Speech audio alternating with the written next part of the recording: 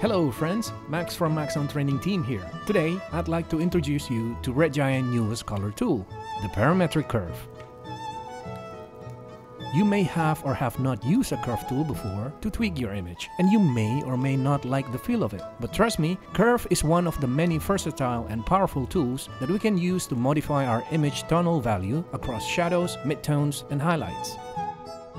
Curve tools gives us the precise control over how different levels of brightness are mapped, creating a complex adjustment to the image overall look, from subtle correction to dramatic effects.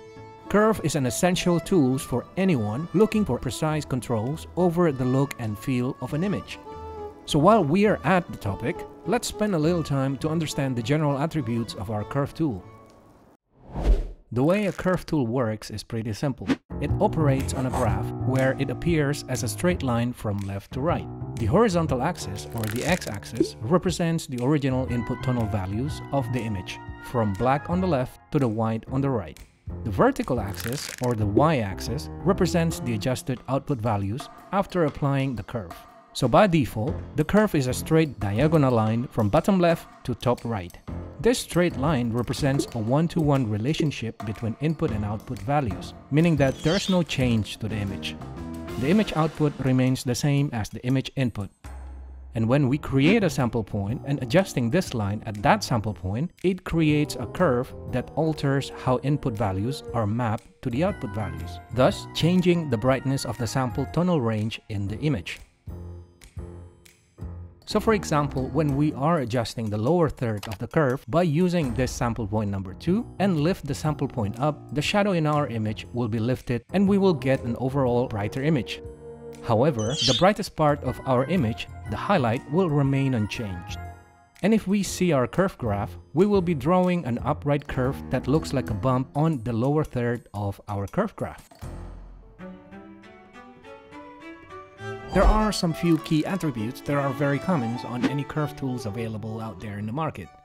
In any curve tool, you can add control points along the curve, allowing you to manipulate specific tonal regions of your image independently, like the example that we just did before. Pulling the curve up will increase the brightness for those tones, while pulling them down will darken the area of the sample points. Using a curve, you can brighten your image by lifting the entire curve up, turning the output values to be higher than the input values, and thus brightening the overall image. Meanwhile, by adding multiple control points, you can precisely shape your image to adjust specific area without affecting the others, like deepening the shadows without affecting the midtones, or brightening only the very bright highlights on the image without lifting the rich and dark shadows. Another common use of a curve tool is to create an S-curve, where the shadows are slightly darkened and the highlights are slightly brightened. This adjustment enhances contrast of our image by increasing the distance between our shadows and highlights, and thus making dark areas darker and bright areas brighter. And last but not least, using curve, you can also target the color channels of your image individually. And doing so, you can balance color in your image or even add a split toning effects.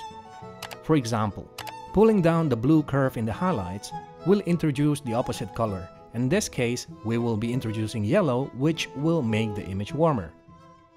While simultaneously pushing up the blue curve in the shadows will introduce the cooler blue tint in the darker areas, creating a split toning effects that add depth to your image.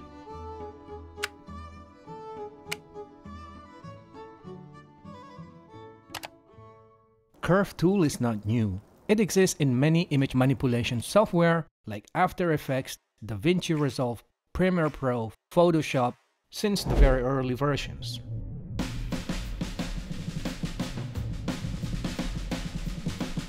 Rightfully so, because it is a very intuitive tool for artists to do some simple color corrections, like darkening the shadow and brighten up the highlights, or adding or reducing contrast through the use of S-curve.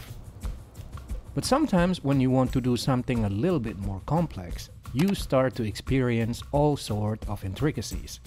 Sometimes the lowest and the highest value are easily got clipped as you move the curve. The other time when you want to control just a very specific part of the image through the use of control points, but as you move certain control points, the other point moves as well. Or if you want a certain value to be really accurate, you think that you can simply type in the numbers, but then you found out that there are no numerical fields for entering those values. These are some of the frustrating things that makes us lose confidence on our curve tool. Now enter the parametric curve, a precision curve tool that gives you access to tons of adjustable parameters that you can use as the variables to control your curve adjustment. There are two ways of interacting with parametric curve. You can use parametric curve on the effect control panel with the new updated curve UI, or if you want to, you can simply activate the show overlay checkbox and fully interact with the floating overlay. The floating overlay is very flexible. You can adjust it to your own preferences. So if you want to, you can change the scale or adjust its opacity or reorganize it to the best locations on your screen. By default, parametric curve presents you with 3 control points which you can use to control the black level, the midpoint, and the white level of your image. You can also add control points, up to 5 control points to be exact, if you need more precisions for your adjustment. You can also deactivate them if you need less. For instance, when creating super smooth S-curve that will affect the entire image. By the way, these control points are bezier, so they are much more controllable, and each one of them have their full set of parameters that you can control and animate. And for you, the advanced users that needs all the flexibility, you can definitely link all these parameters to the expressions to drive all these parameters. It is fully customizable to accommodate your needs. The position X and Y sets the locations of your points along the given axis. Dragging the value in X will move the control points left and right, while dragging the value in Y will move the selected control point up and down. What's interesting with parametric curve is that none of these control points are limited by the graph. So you can remap these control points to the value that you really want to, even when it is lying outside the graph. Also, if you look closely, parametric curve has these dotted lines that goes below the black points at the bottom left and beyond white at the top right. It means that using parametric curve, you can also target the sub-blacks and super bright tone that lies beyond your diffuse white values in the image. Parametric curve can definitely be used to target and remap HDR values when you are working with the high dynamic range images and displays. And using the angle, you can rotate the tangent line and set the exact angle of your point's tangent line. A 0 or 180-degree value will yield a perfectly vertical tangent line. And to change the distance between the control point and its endpoint, you can use the tangent A or B. The length of this tangent line will also affect the smoothness of the curve that you created. Alright, now that we have a firm understanding about parametric curve, let's see parametric curve in action. And similar to the example we've seen previously, we can use parametric curve for many things in color grading, like adding a split toning effect that will create a color depth and separation to our image. So now let's apply parametric curve to the blue channel of our image by using the drop-down menu. And let's also activate control points number 2 and 4 while disabling control point number 3. We can increase yellow on the highlights by dragging the control point number 4 slightly down, while simultaneously introducing blue tint on our shadows by dragging the control point 2 up. And I can also refine the control points 1 and 5 to smoothen my curve. And to spice up this adjustment, I'd like to add another parametric curve for the red channel, and again activate control points number 2 and 4 while disabling control point number 3. And I will drag the control point 4 up to add red on the highlights, and drag the control point number 2 down to reduce red in the shadows and simultaneously adding cyan. Next, to complete this, I'll duplicate the curve and reset it. This time I'll apply the curve only on the green channel. And now I will carefully play with the tangent line of point 1 and 5 just slightly to introduce green tint on my shadows and my highlights. With the bezier splines, you can easily adjust how smooth your curve can be, and you can do so while staring at the big floating overlay to see the fine changes you are making to the curve. So no more squinting at the tiny UI. And when done right, the sum of our adjustment will give us this famous teal and orange split toning to our image. Apart from creating a split toning effects, since Parametric Curve offers precise controls over tonal adjustment, you can use Parametric Curve to surgically shape a specific tonality of your image. For example, we can refine shadow details. We are aware that human vision is very sensitive to the details in the darker area of the image compared to the brighter counterpart. Changes in the shadows area in our image plays much more important role compared to the changes in the highlights of our image.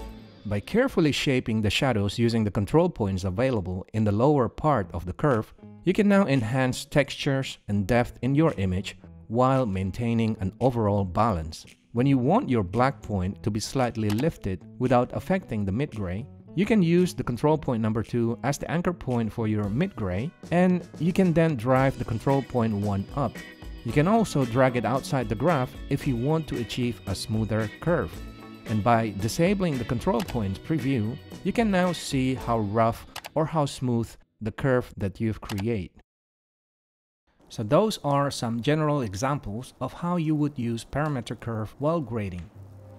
But the power of Parametric Curve doesn't stop there, and there are a lot more that you can do with it. Here, we have a Rec. 709 image which was captured using Red Weapon Monstro 8K camera. The sensor of this camera is very capable of capturing over 17 stops of dynamic range.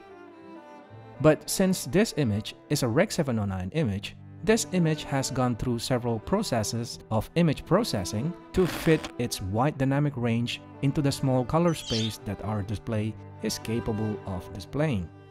One of the processes in the image processing pipeline that our image has gone through is the tone mapping, which compress the wide range of luminance values captured by the sensor into a much narrower range that can be displayed on standard screens while retaining the image details and perceived realism.